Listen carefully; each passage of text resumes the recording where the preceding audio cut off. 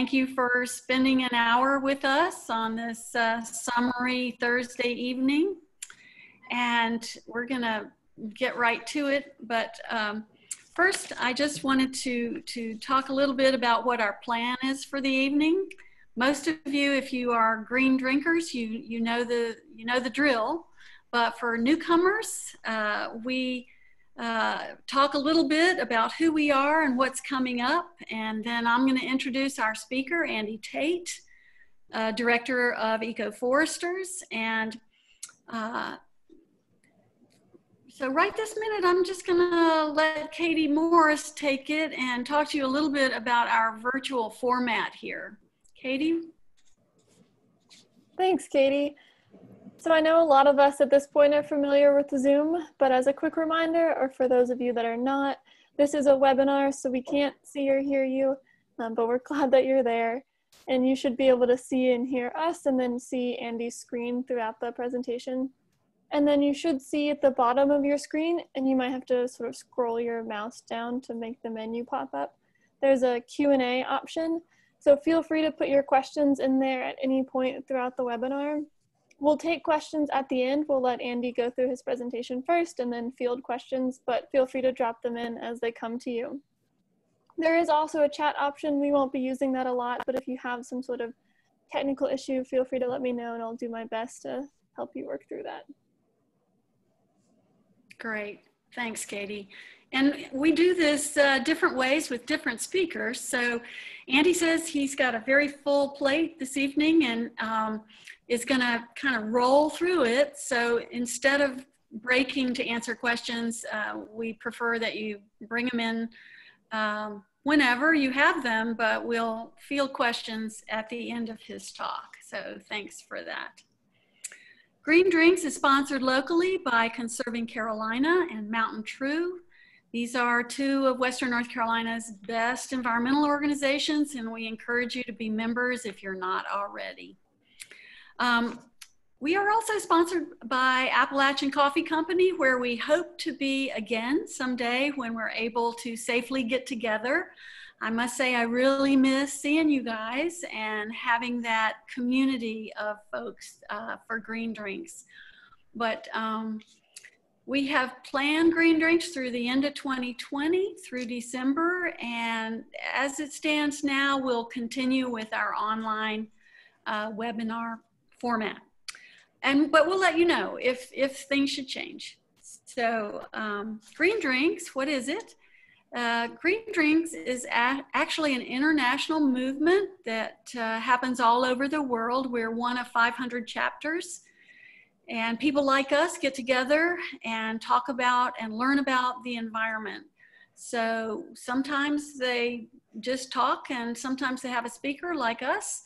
But we usually have a very informative speaker, which I always look forward to once a month. We're the second Thursday, so kind of keep us in mind. On August 13th, Tony Dunn will be with us. Tony is a retired fire ecologist, and he and his wife moved here as climate refugees from Paradise, California. And they barely escaped those horrible fires in 2018. Tony's talk is titled, Paradise Lost, How Climate Change is Devastating Our Communities. On September 10th, Hume Davenport, the founder of the nonprofit South Wings, will talk about how he and his group assist local environmental organizations by taking them up in small airplanes. For example, when we're driving in our cars, we've all seen the power plant on Lake Julian, the smokestacks as we're on I-26, but if you're up in a small airplane flying low, you get a whole different perspective of what's going on the ground. On October 8th, we have author Danny Bernstein, and Danny will be introducing her new book about DuPont State Recreational Forest. Last year, when we had Sarah Landry come and talk at Green Drinks, we had a really good crowd. And I'm hoping that Danny's talk should be really interesting too. And will get the story that she's put in book form about how DuPont came to be in public hands. So for today, I'm pleased to introduce our speaker, Andy Tait. Andy's been director of EcoForesters since its inception in 2015. He oversees all the company's Southern Appalachian forestry projects, including forest stewardship planning and timber sale administration. Prior to this position, he spent 6 years conducting on-the-ground research on forest restoration at the U.S. Forest Service Southern Research Station and Bent Creek Experimental Forest in Asheville. In addition, he's done hands-on ecologically beneficial stewardship on both public and private woodlands in Western North Carolina. So welcome, Andy. Thank you, Katie, and thanks to both Mountain True and Conserving Carolina. It's an honor and a pleasure for me to be here. So you can all see my contact information on the slide there, and feel free if you have questions that don't get answered during this presentation or you want more information, feel free to email me, call me, whatever is easiest. I'm happy to continue the conversation offline with you all. I do have a lot to get through, so I may move kind of fast on some things to give you kind of an overview of things. So quick overview of the presentation. I'll start with a quick introduction to EcoForesters, what we are, what we do. Then a brief history of Southern Appalachian forestry. It's really important to understand that. And then get into what is positive impact forestry and how do we do it. And finally, give some incentives for people to be good stewards of their forests. So the title of the presentation, Positive Impact Forestry, is something that you may not be familiar with, and there's 4 terms on the screen that we use kind of interchangeably.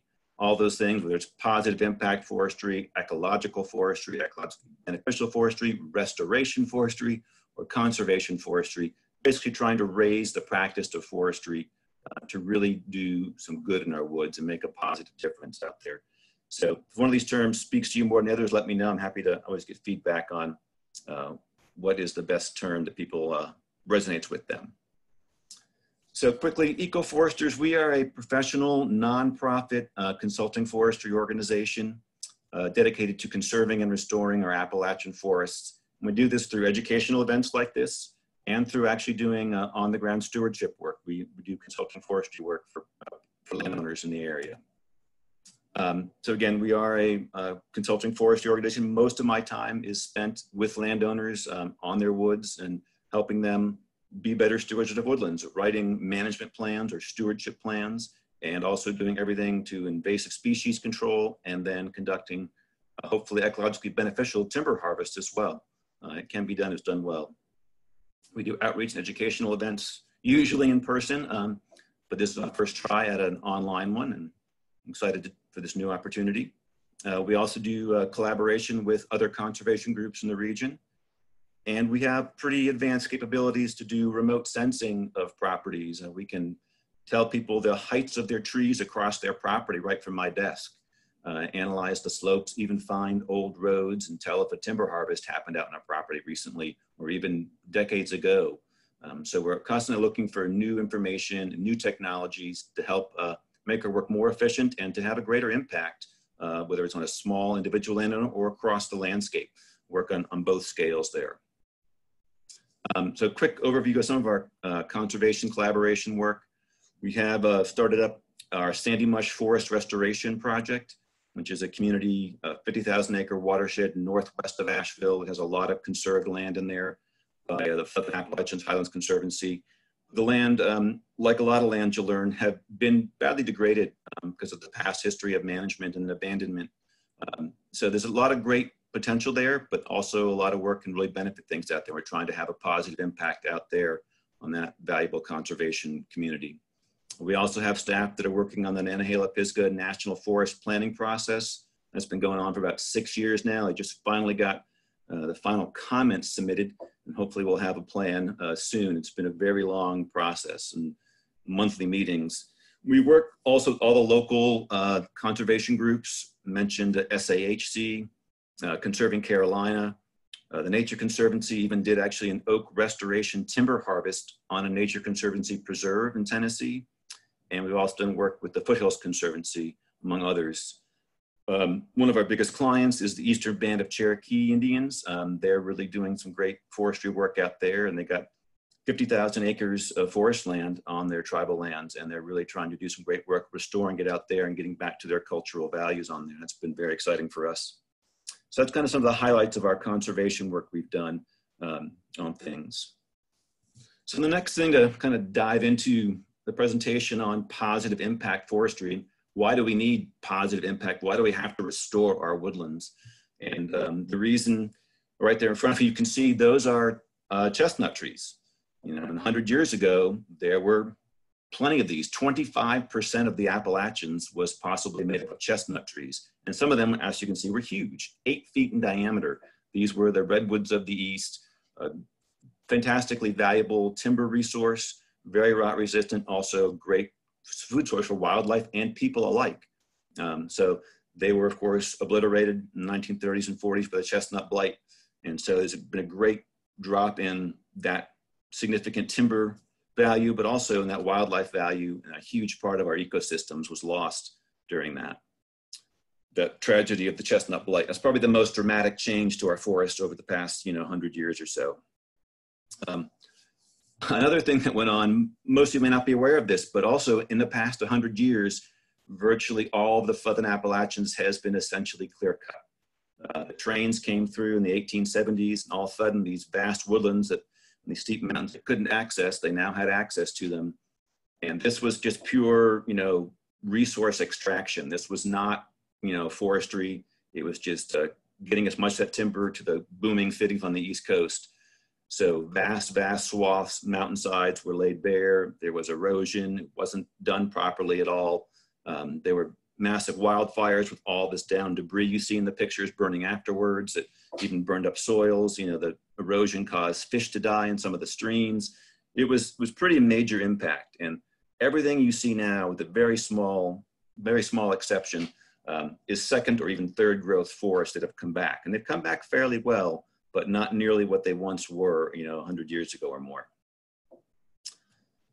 Now, no one really liked all that clear cutting. It's not a very popular thing, so it doesn't look good, and it had a lot of negative impact. So the change had been that, well, instead of clear cutting, we'll just cut the trees that have value, which essentially is what's called high grading your forest. You're cutting the best trees and leaving the rest trees. They'll often use terms like, oh, it's a selective cut, or just they'll use the phrase a diameter limit cut is usually how it's implemented. They cut all trees that are above about 16 inches in diameter, and that is the point at which trees become economically valuable. So it really is just taking out the valuable trees. And what we'll learn here is that those trees are the best trees. Those are the trees that have got the best genetics to adapt to the site and grew the best. And so removing those is taking the best trees and the genetics of those best trees off of the sites and degrades the forest, often leaving behind, as you see in those pictures, very spindly little skinny trees that are not healthy and vigorous. And the trees that are left in the lower picture there often get damaged by the bigger trees being felled, or the trees that are left have forks or other deformities that are not as strong structurally that give that tree a less optimistic future, really, of it surviving because of the structural deformities to it. So again, it leaves behind a very degraded forest. And that's been the common practice and still goes on to this day, because this is the simplest way to make the most short-term income off a timber harvest, is to just cut the valuable trees and leave, maybe damage the rest. And it's a big impact across the whole forest. So that practice is something that we're trying to get beyond and actually then do restoration to hopefully restore these forests to some of their past grandeur. Another big factor is past 100 years have been fire suppression. You see that graph up top there. 2 to 3 times per decade, oak forest, the drier oak forest, burned either naturally or through prescribed controlled burns, either intentionally set by the Native Americans for thousands of years, and then for the early settlers for decades and even a couple centuries after that. But since 1910, there were some bad fires and all that clearing was going on. They decided the fires were bad then and tried to suppress all fires since then, and got very effective. Smokey the Bear came on the scene, and there's been a great absence of fire that's really changed and also degraded our forest. This, 100 years of fire suppression. You can see those 2 pictures down there. a lot of times the forests around here are very densely vegetated. The understory, the real dense thickets, just about impenetrable to get through.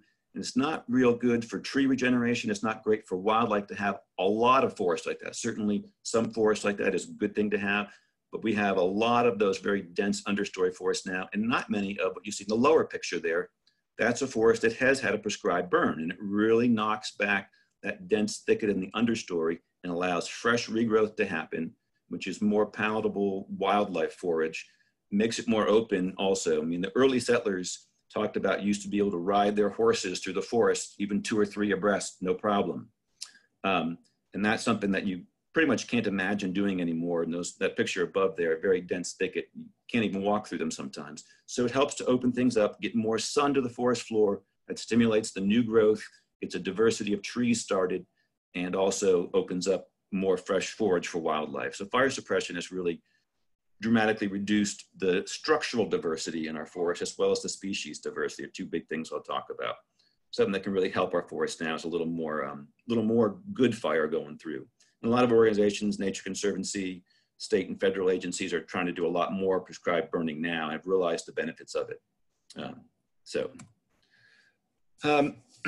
Another big impact has been non-native invasive insects, diseases, and plants coming in.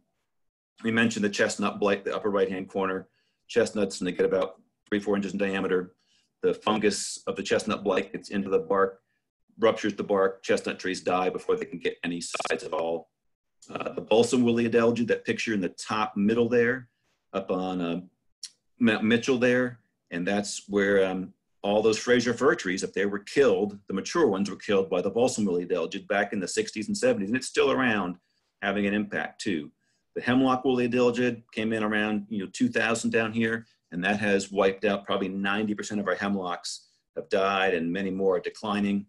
They've managed to spare a few with, insecticides can be used in some things, but it's greatly reduced hemlocks around here. And then invasive plants, and the one I've pictured here in the bottom right is kind of the public enemy #1 for invasive plants. That is Oriental bittersweet or Asiatic bittersweet. And those are 3 or 4 vines there, 3 or 4 inches in diameter, that are actually climbing up a tree. And they can do this in the full shade of an undisturbed forest. They climb a tree, literally kill a tree, bring a tree down, and then spread out and stop the forest from regenerating. I've seen acres actually of forest that have been just covered up. Trees have been killed, fallen over, and bittersweet has taken over the forest in some significant patches. And that's a major ongoing issue we have. It's still really impacting us today. And we'll talk more about that as an important thing. So those are the main things in the past that have gone on. And now, still going on, we have more invasives coming in. The emerald ash borer is probably the most devastating new one that's come in there. And I've seen this out there. It's killing ash trees. Again, the vast majority of ash trees, virtually all the ash trees that it infests do die.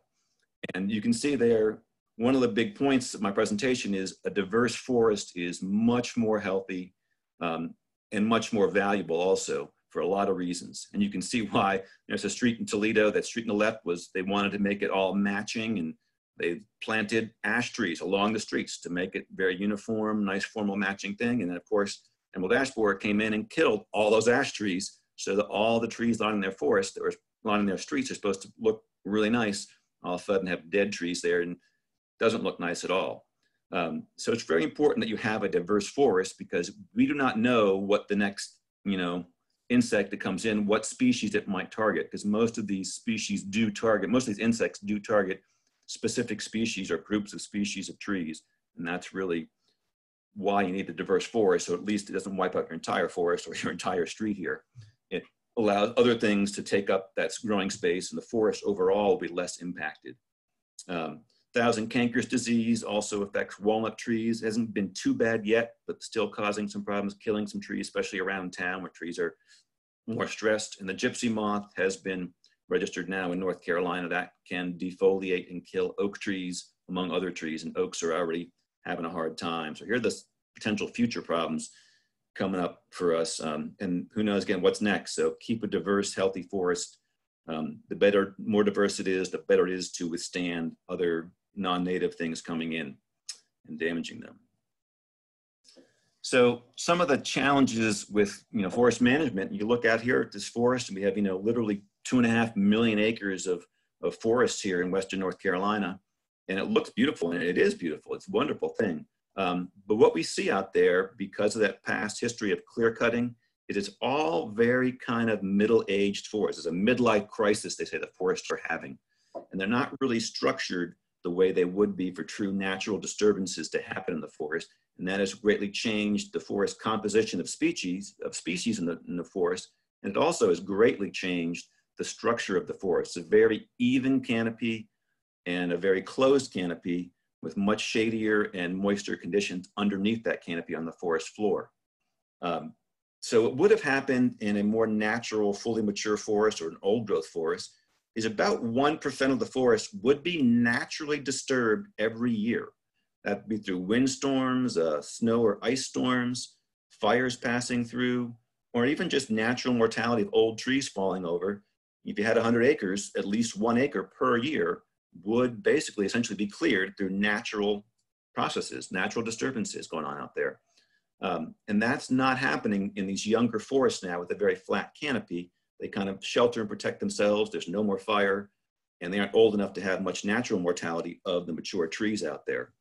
So it's much less structural diversity in the forest. So we have a lot of forests, but not that great a diversity in the structure of them. Other thing is, because it's very shady in the understory and there's no fire, they're seeing a transition from the trees that are in the overstory, especially oaks, that are very valuable. We talk about oaks a lot as a very valuable keystone species for wildlife and very valuable economically. Oaks have been declining for decades, and that's because these moist conditions and shady conditions favor things like maples and birches and heath. And heath is rhododendron and mountain laurel, and they've formed much more dense thickets in the past decades. So that's really changed things. And the lack of fire, oak was fire adapted. Most of these other trees are not as fire adapted. So it's changing the composition of the species in our forest to make it a little less valuable for wildlife, as well as for humans for timber value out there as well. So these are some of the common challenges we've seen. Some other challenges we talked about: non-native invasive plants. One of my colleagues has a great quote: just because it's green doesn't mean it's healthy. That picture on the lower left there, it's a wall of green, very vigorously growing forest there. Unfortunately, virtually everything you see there is a non-native invasive plant. And that's a common sight around the edge of disturbed forests, especially around town here. We see that quite often. You see bittersweet, those vines covering it are bittersweet, literally killing the trees, and tree of heaven, the non-native invasive trees also coming in there. Those are probably the two worst offenders you'll hear me talk about in terms of non-native invasive plants. Climate change. We don't know the exact effects, but it's definitely changing things. And it turns out that there are trees that are better adapted to deal with climate change than others, and also having a diverse forest, diverse species as well as diverse structures helps forests be able to be buffered from the impacts of climate change. So we want to keep diverse, healthy forests so they can be better adapted to climate change that comes. And we can actually manage them to make them more adaptable to climate change and more able to withstand the effects. Another common problem is that picture on the lower right there. Because of the past high grading of harvesting all the biggest, best, and most valuable trees, there's really very low economic value. So people can't generate income from their forest, and it makes it hard to maintain just being able to pay for the income and upkeep of a forest. Forests, unfortunately, do not take care of themselves anymore. We've had enough impact, all things I've talked about, that we need to go on there and do some work to make sure we are taking good care of our forests. Because we have, again, much less diversity of species in the forest. We have lost species. I mentioned chestnut and hemlock and ash now. Other species like oak are declining. And there's also a lot less structural diversity. Again, a lot of those middle-aged forests, not much, very little old growth and very little of the young growth too in forests. And we'll talk more about all these things in the upcoming slides. So we have all these problems. There's the bad news for you. Sorry for all the bad news first, but get it out of the way. There have been things that have happened to damage our forests, and they're not quite as good as they could be. But what can we do? Well, we have these past conditions. We can't change the past, but we can take where do we want to be in the future? What do we want from our forests? What are your goals for your forest? And we can make a plan to do some work to do restoration forestry, to have a positive impact on your forest and make it better in all forests. So how do we do that? Well, the first thing to go out there and do an inventory and see what species you have in your forest, what's the health of the forest, what's the structure of the forest, what are the objectives of the landowner, land manager, how do they want this forest to be? Do they want wildlife, they want clean water, they want recreation, they want timber value, do they want carbon sequestration? And these are all things that take a long time to plan for. Forestry is usually done planning by decades. You write a forest management plan, it's good for 10 years at least before you have to reassess it. So you have a plan to get you where you want to be, to hopefully restore your forest, improve it, but you have to be able to implement the plan, actually put some time and or money into the forest to improve it. And hopefully that investment will pay off to you in the future as well. And as always, with things going on, especially with climate change, you have to go on and every 10 years go in and reassess and see if what you're doing is working, and maybe you have to adjust a little bit. So that's an important thing.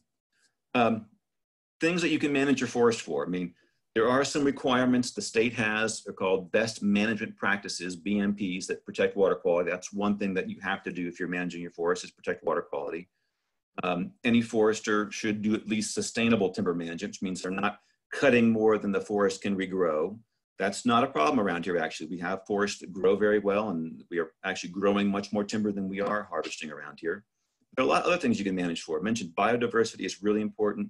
And the wildlife biodiversity tends to mirror the forest's structural and species diversity too. So making a more diverse forest tends to create more diverse wildlife populations too.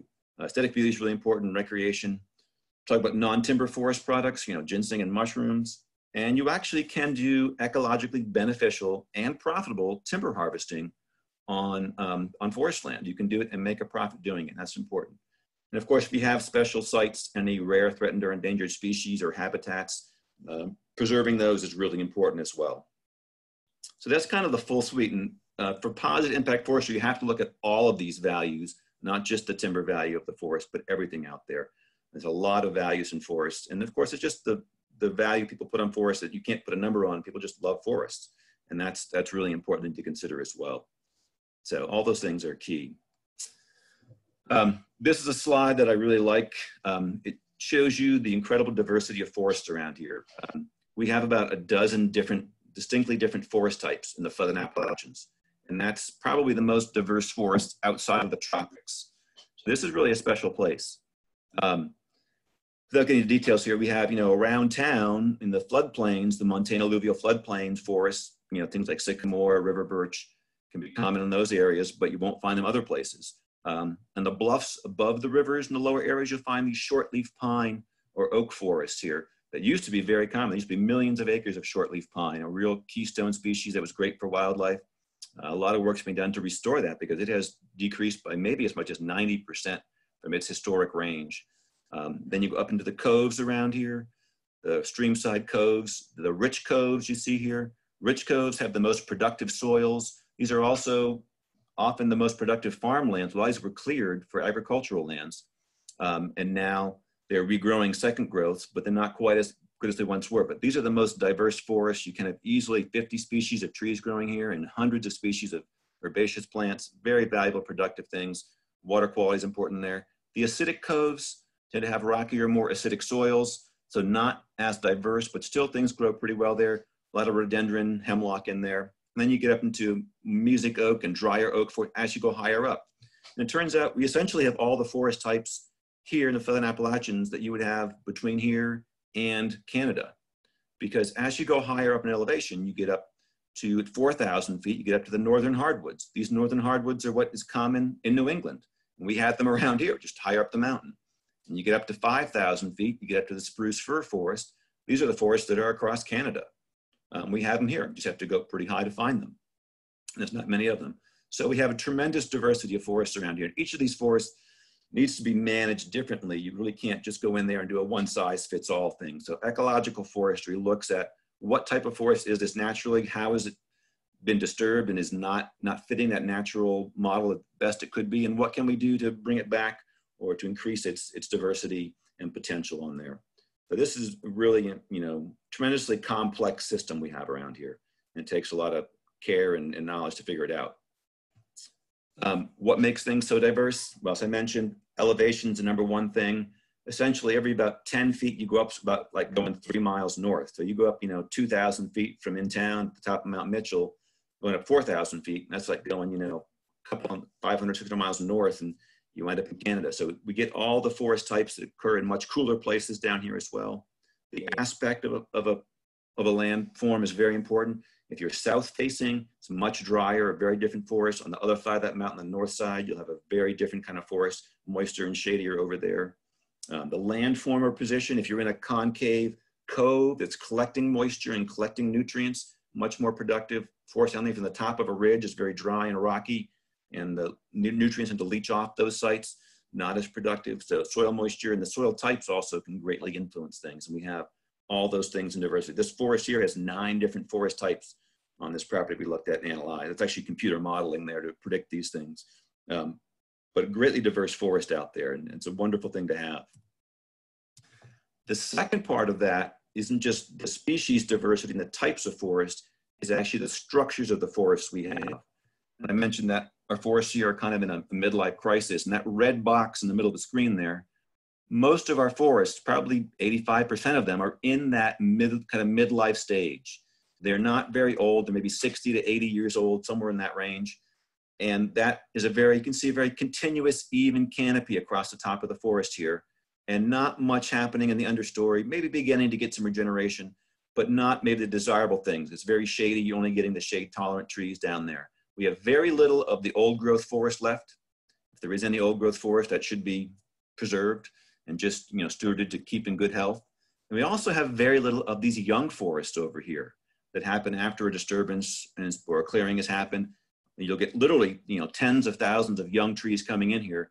And that's a very, very different habitat type that a lot of wildlife really like to have, that dense thicket for their young to be in. And we don't have that much anymore. We need to increase more of that for wildlife. And we also need to preserve and try and increase old growth. And you can do some things to try and push these forests in the middle, either to be old growth faster or to create more of this early successional young habitat. An old growth forest isn't just big old trees. Yes, there are some big old trees, but there's also medium-sized trees, and there's small trees, all ages in there. We'll find little patches where a big tree has fallen down and died, where you'll have little patches of very young forest in the middle of the old growth. So it's a very complex ecosystem. Most of our forests are in the middle here, and that high-grade harvesting I talked about, what they do, they come in here, and the trees that are in blue here are the biggest, most valuable trees. Those are also the ones that grew the best, were the best adapted to the site, had the best genetics, they grew the fast. Those are the ones that are typically harvested under these high-grade harvests, which we definitely do not recommend. And they leave behind the less vigorous trees.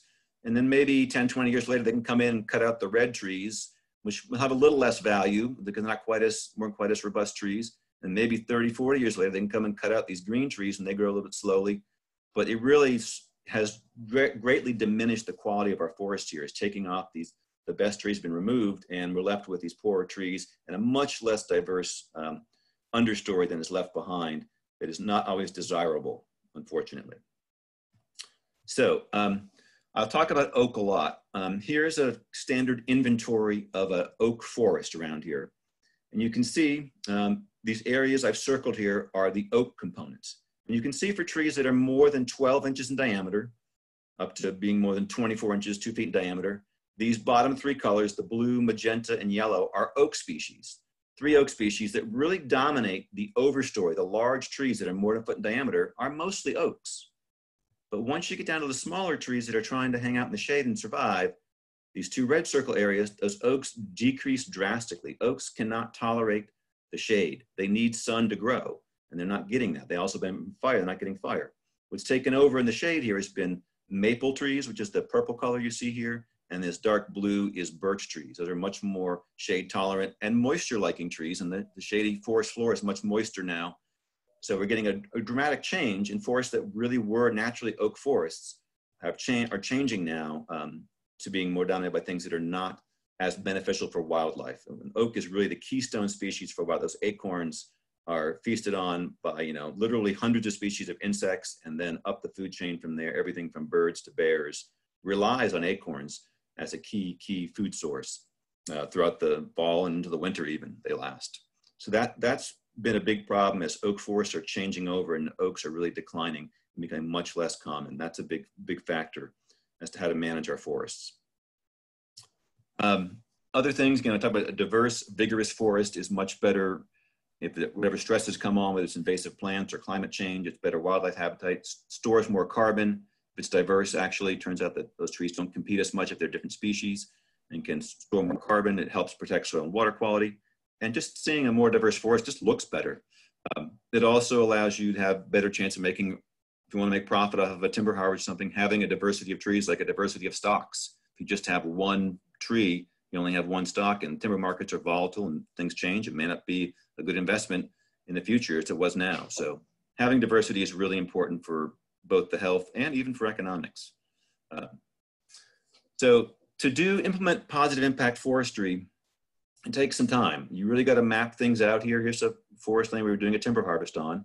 We had to make sure we set up where the stream crossing was going to be, protecting water qualities first and foremost. And it's actually not the cutting of trees that causes damage to the water quality. It's the road building and the ground disturbance. So laying out the roads and the stream crossings especially to minimize those and make sure that there's minimal disturbance of the soil is the key factor in allowing the trees to regenerate healthy. The trees will grow back.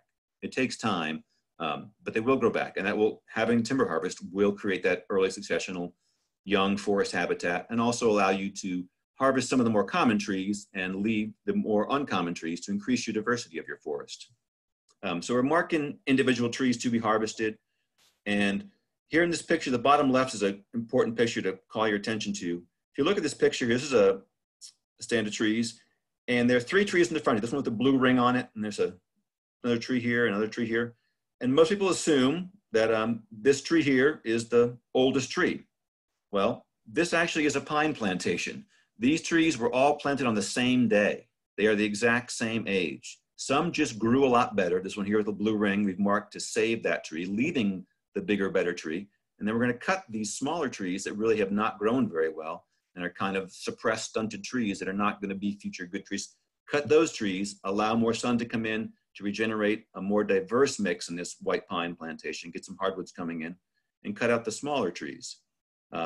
So that has to be done. You have to bring some machinery in, but a good operator can come in there with fairly minimal disturbance, come in there and remove some of the trees you want to remove. And the key to a timber harvest is not so much what you're cutting, but what you're leaving or what you're going to encourage to grow in the future and make sure it's going to come back at least as good and hopefully better than before, and do some restoration from the past management. And there were lots, thousands of acres of white pines planted through the mountains here when people abandoned pasture land and cropland in the past decades. And it's the least diverse forest type. You see very little growing on the forest floor. So trying to convert that to a more diverse forest type is a key aim of ours. Another important factor is it's really important to be humble out there and make sure you're looking at being very careful and judiciously applying these treatments to try and mimic what would happen naturally with those disturbances. So we're not talking about clear cutting. We're talking about doing maybe some small group selections. And we'll talk about specific things you can do to manage your forest in ways that are beneficial, but things that would hopefully increase the diversity of species, and it definitely will increase the structural diversity at different ages of trees. You'll get some more young trees growing. You want to leave some of the big older trees to leave that old growth habitat out there and create different stages. And you can make money doing this in the forest. And all these past conditions and what do you want the future condition to be here? Things are changing. We can't go back, we have to go forward. The key is to do it at a scale that mimics the natural disturbances. That's one of the keys to ecological forestry, to positive impact forestry, is doing things at a scale that would be similar to what would have happened in nature in a more mature, even an old growth type forest, to create those kind of smaller scale disturbances and increase the forest diversity out there. And that can be done to bring forests, make them grow faster into more old growth conditions and create the very young forest at the same time. So I'm not going to go into this slide in detail, but for mention for oaks, if we don't do anything in our oak forests, something is still happening. Not doing anything to a forest, not managing it is a management decision, and that will change the trajectory of the forest. As I said, oaks tend to be declining and are not regenerating, and things like maple and birch and sourwood and the rhododendron is really increasing and taking over. But we can do some things. We can do some harvesting in there, these group selections, half acres, maybe 2 acres max. harvesting all the trees there to create some young growth, some young forest growth, and also to allow in more sun. Oaks need a little bit of sun. They don't do well in really full sun usually, but on these edges, they do really well on the edge of these gaps here. So that structural diversity helps lead to species diversity too, because one of the big differentiating factors for trees is their availability to handle different amounts of sunlight. Trees have different shade tolerances. The other thing is to put fire back on the landscape. Oaks benefit from fire, so burning oak forest can really benefit them greatly, as well as the yellow pine forest I mentioned earlier, those oak and pine forests. Pine plantations, traditional management was you clear cut it and you densely replant pine. We don't do that. Ecological management, here we've marked some of the hardwood trees with red rings to leave. There were some hardwoods that came in the pine plantation. Let's leave those, and we'll cut out especially some of the smaller pines, maybe leave some of the bigger pines around to create a more diverse forest. So having just one species dominate the site, let's make it have as many as it can, which around here it can be quite a few tree species can grow on just about any site. So you can do some things to work with these pine plantations, especially to convert them to more diverse forests. And even doing a small clear cuts and just removing all the pine trees, if you have a native hardwood seed source around, can actually allow much more diverse forest to come in afterwards. It's better for wildlife and also is a healthier forest because it's not susceptible. These pine plantations are susceptible to southern pine beetle outbreaks that can wipe out the whole plantation. It's all one species. So it's making a diverse and more safe investment of a forest as well at the same time. Really quickly here, this is a forest. If you're managing a forest, the first thing to look at is where areas are ecologically sensitive. Do you not want to have a disturbance that are in good health, in good shape? And the best thing you can do is leave them alone. And these areas in blue here, which a lot of them are the stream corridors, you don't want to disturb the stream areas, leave those alone. There was a little bit of old growth in this forest too. Leave those areas alone, the areas in blue. Areas in red were very fire adapted. They were south facing or west facing dry slopes that could benefit from having fire restored to them, as was the history of these sites for thousands of years, to again increase the oaks that grow in those higher, drier sites. Other areas, there's some dark green where there is timber value, you can do some restoration and make a profit. And then the lighter green, maybe areas that don't have as much value in them, but you can still do some work to increase diversity there.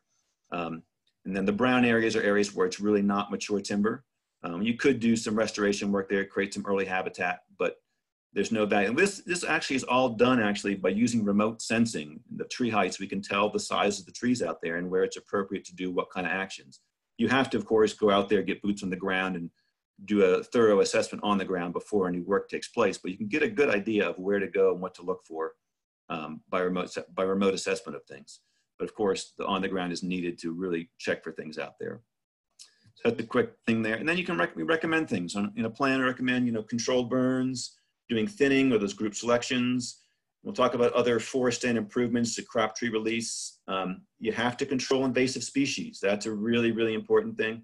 And maybe you have a special area, a rare forest type, where you can have a botanist come in and really look at, hey, I may be worthy of preserving that. Let's check it out. Are there some rare species there? A lot of things to look at in a forest. This is a sample forest management plan outline. All the things we can recommend in a forest. So I want to give you some examples here of work we've done. So this is a xeric means a dry oak pine forest.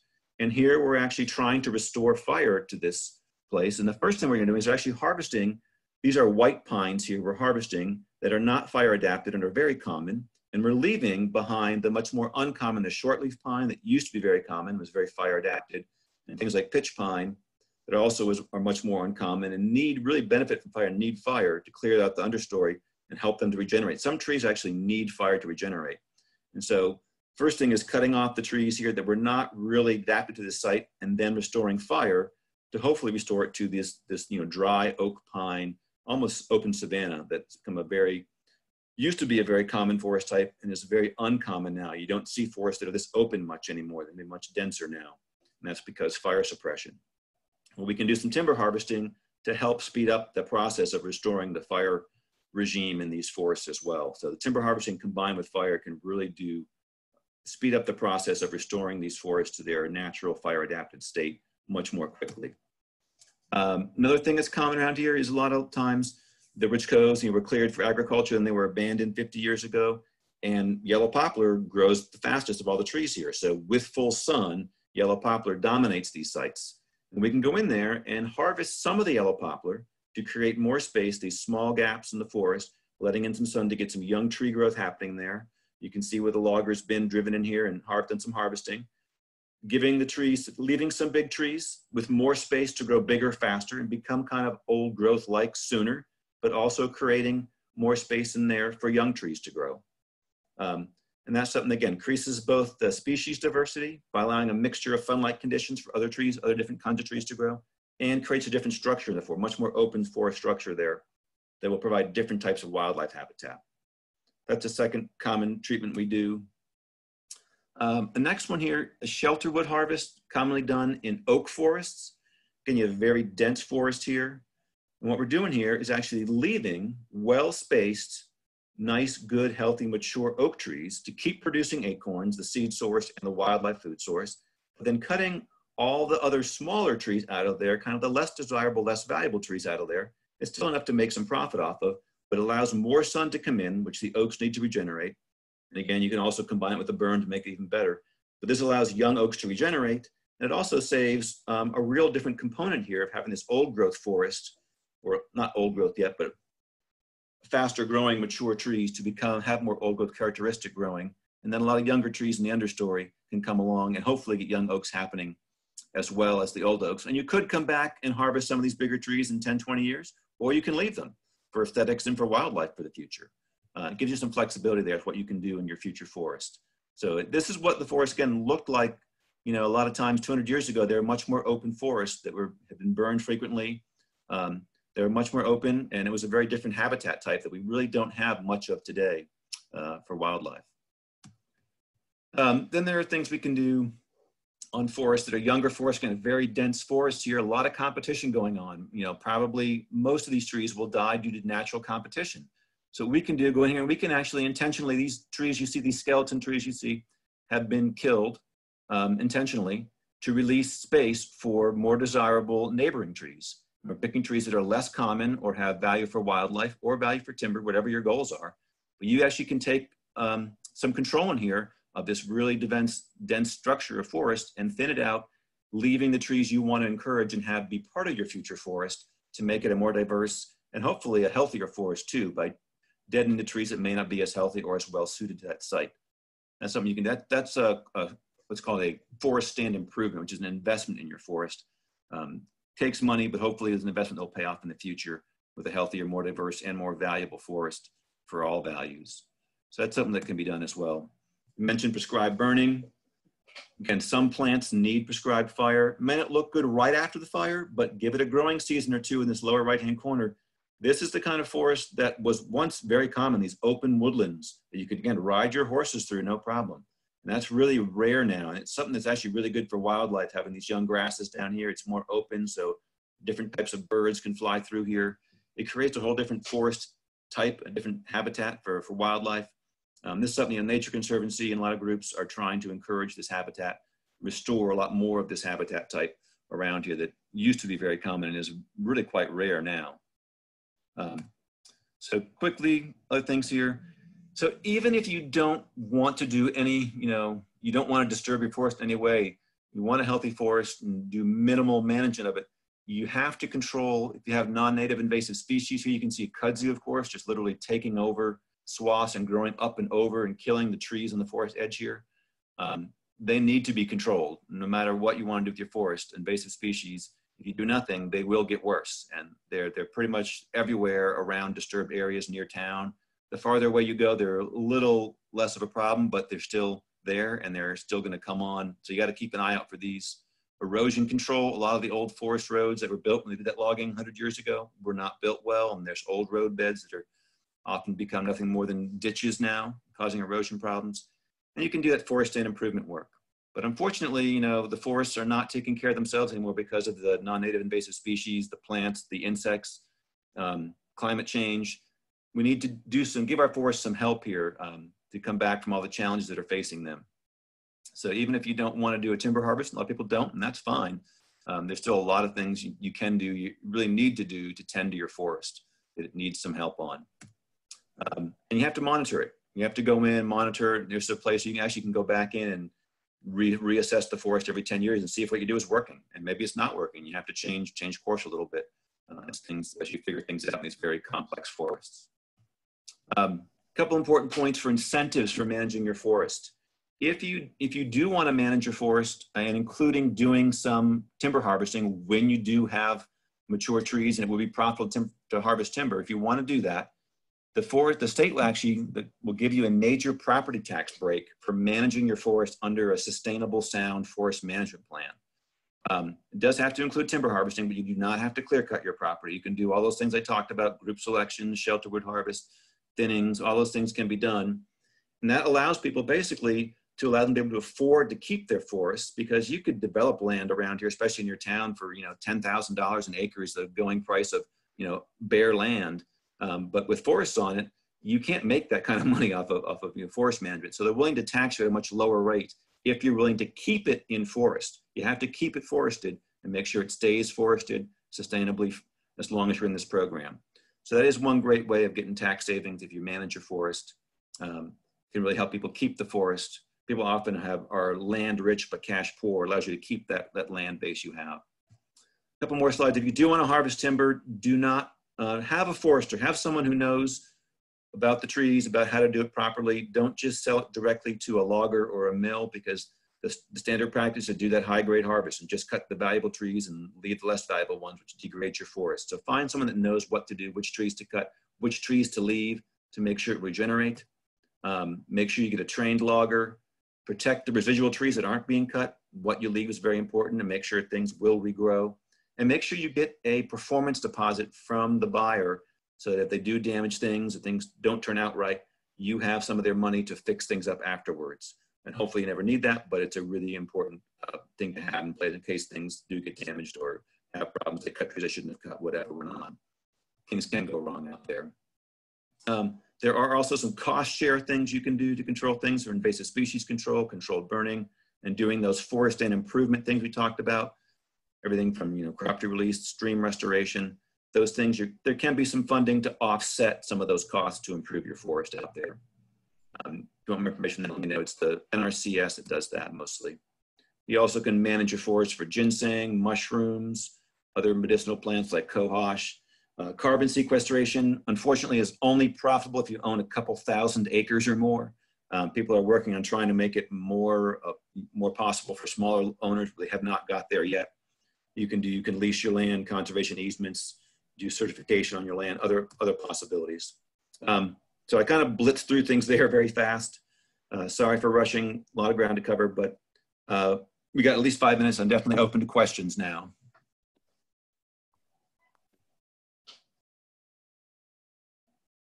Great, thank you so much, Andy. We do have a couple of questions that have come in, so I'll go ahead and start reading those out to you. Mm-hmm. The first one is, what is the cost for your services to evaluate and plan for a small forest site, 10-ish acres?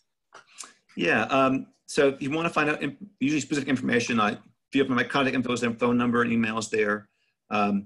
It depends. We can just consult on an hourly basis as needed for things. For small properties, usually the best thing to do is just go out there and charge an hourly fee for things.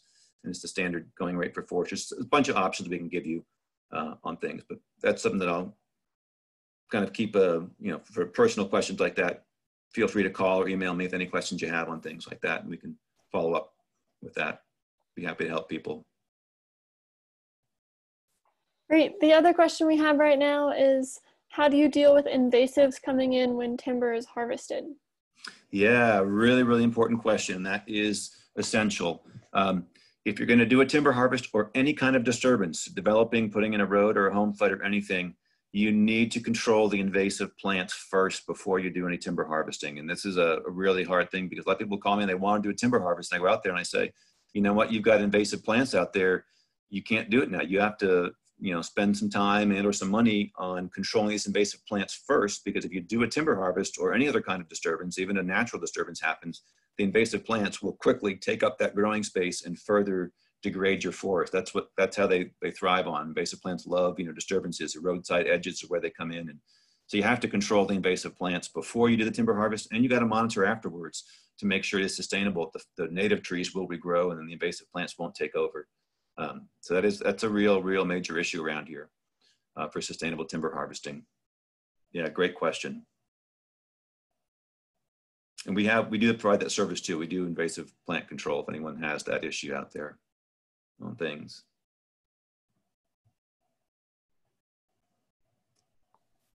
I don't see any other questions right now, so if folks have questions, go ahead and type those in the Q&A and I'll have Andy field them. But we don't have any more right now.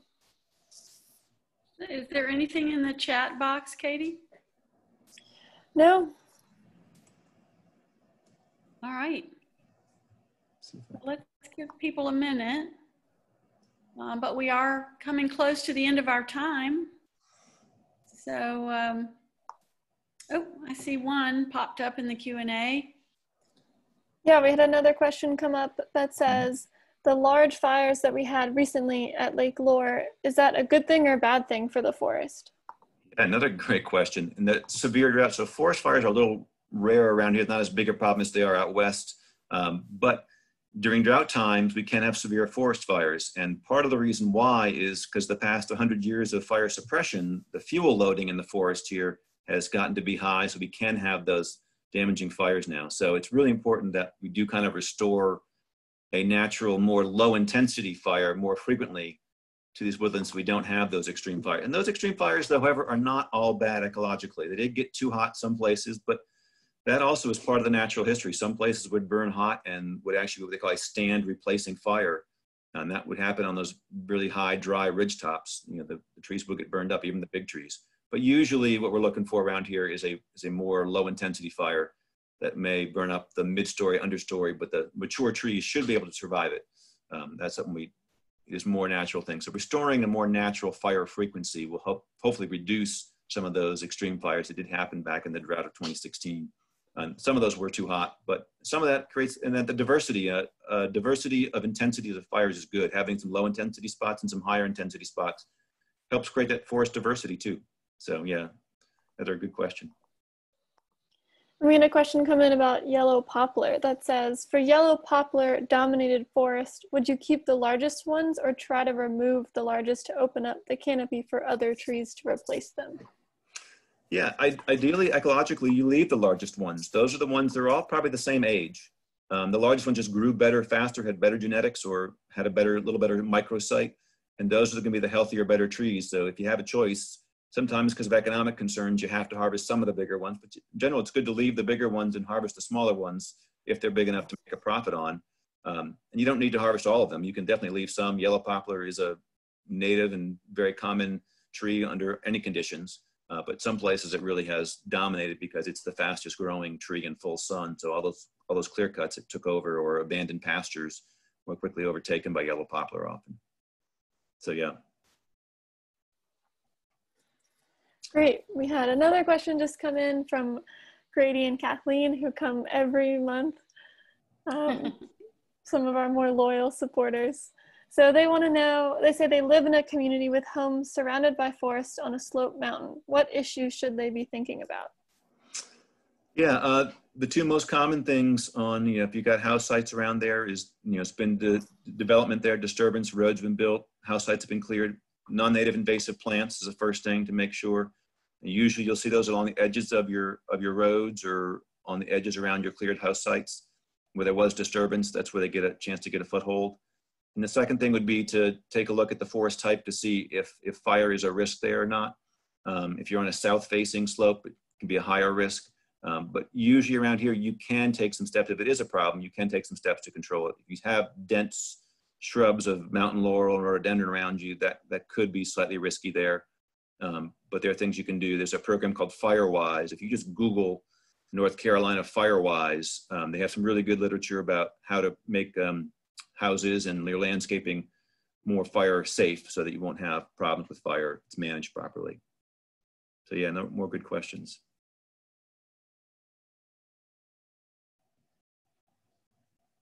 Okay. Again, if you have questions, again, my office phone number, feel free to call the office phone, and the office email are there, or check out our website for more information. We're more than happy to answer questions.